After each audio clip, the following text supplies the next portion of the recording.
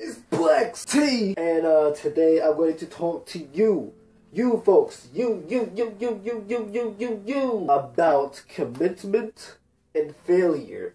These two, yeah, I was putting the wrong fucking fingers, my dumbass. These two, there we go, Plex, is important. It's like both of them fits together, and what commitment is the real, like, when you say you want to do something, you have to do it. And it follows through discipline. If you don't feel like doing anything, just do it. And you know, Shia LaBeouf, hashtag Shia LaBeouf, because that guy's great. But yeah, those two follow together. So I guess I'm going to talk to you about more of self-discipline, commitment, and failure.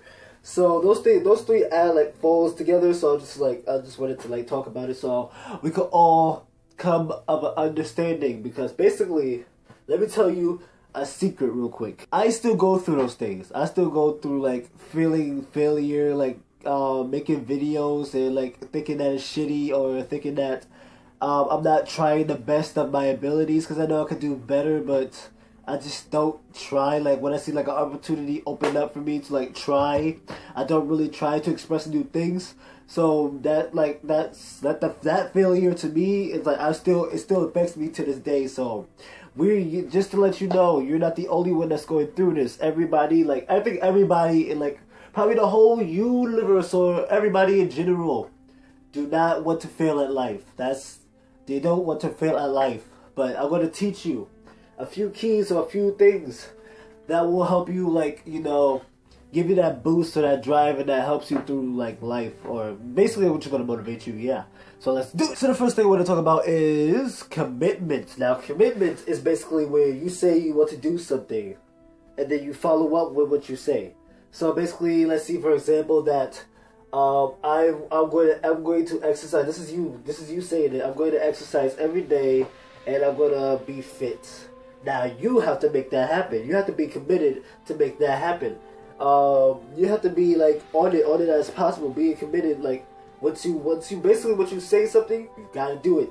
Once you say, oh, I'm gonna stop this addiction, you gotta do it. You have to be committed. You gotta be serious about it.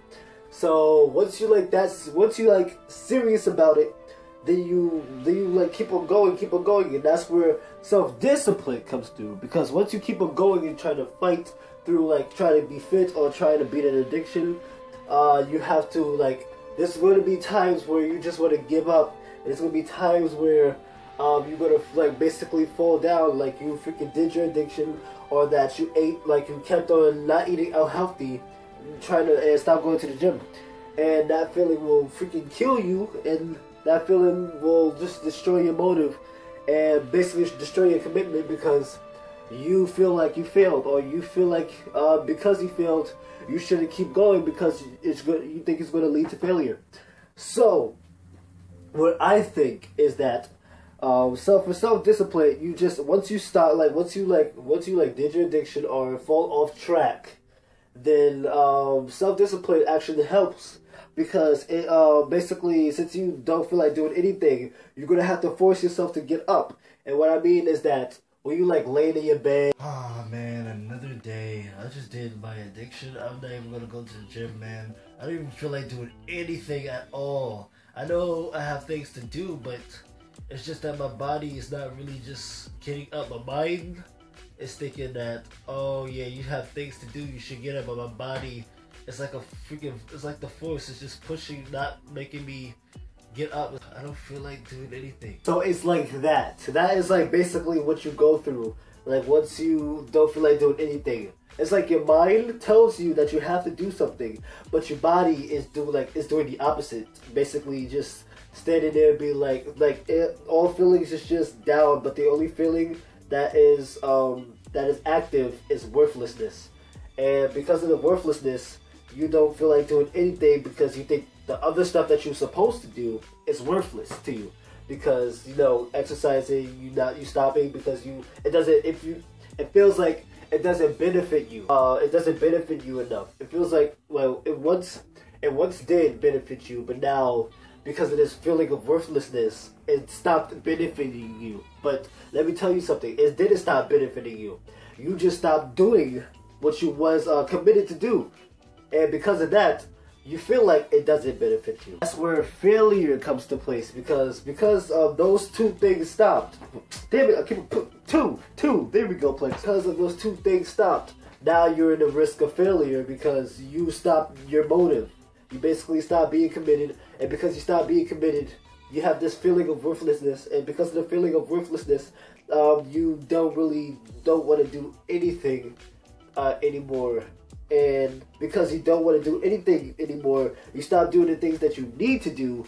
And because you stop doing the things that you need to do, it brings you down to a path of failure. And now you have this choice. Yeah, self-discipline will help you. It's like that's because why it's in the middle of commitment and failure, because that will bring you like two paths in life. So basically, commitment is what you what you started to do, what you wanted to do, and you kept going with it. But self discipline gives you two paths. You can either go down to the path of failure, or you can just go up to the path of finding yourself and just ignoring this freaking worthless feeling, and just keep on going up and keep on being committed. So it's like a cycle.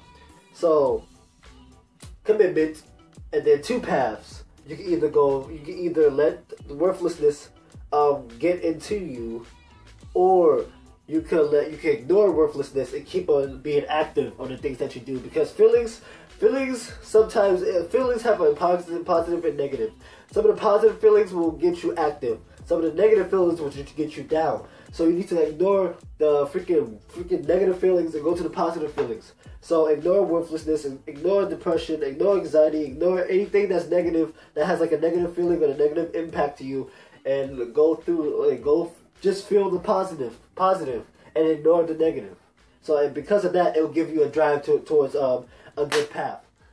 So that's really what I wanted to talk about. It's because those things right there could destroy your path to success. It can destroy your path to dreams. And I just wanted to teach you that, because it's really a hard thing to do. I still suffer from that. Then again, I still suffer from that. I still wake up and then I feel like, man, my videos is shitty. My videos, I don't even know why I'm doing YouTube anymore. My videos is shitty. My videos is crap. Oh my God, what am I doing with my life? Yeah, I still have those feelings. I still wake up feeling worthless, but I still ignore it. Sometimes I freaking push myself to ignore the feelings and push myself to still make a video, because I don't want this feeling of worthlessness to intertwine with my life. So I push myself to the limit so my path in life could be good, instead of rolling down to the path of darkness. Whew. But damn, that is what I want to talk about. But anyway, this is your boy Plexity. And also, one more thing, bonus. Do not feel bad intentions. Bad intentions. Meaning that if something feels good, basically ignore it, because the things that mostly the things that feels good to you is actually something bad, like a drug or addiction or something. Those things, bad intentions, will feel is fucking bad, basically, and those bad intentions will bring you down, because bad intentions has a good feeling though, but it's this thing that you do that makes it bad. So just ignore something that feels good. And mostly the bad things that you don't want to do, it's actually the things that you do, the things that is good for you. So that actually falls down to self-discipline. So yeah. But anyway, this is Plexity. If you like the video, smash that like button to 1,000,000 pieces. Always looking at the camera like this way, because the phone screen is right here and the camera is right here. So I'm always looking at the screen instead of the camera. My dumbass. I wish I had like a camera lens on the thing, because that'd be easier to look at. But anyway, this is Plexity. If you like the video, smash that like button to 1,000,000 pieces. This is Plexity. I'm out. Peace.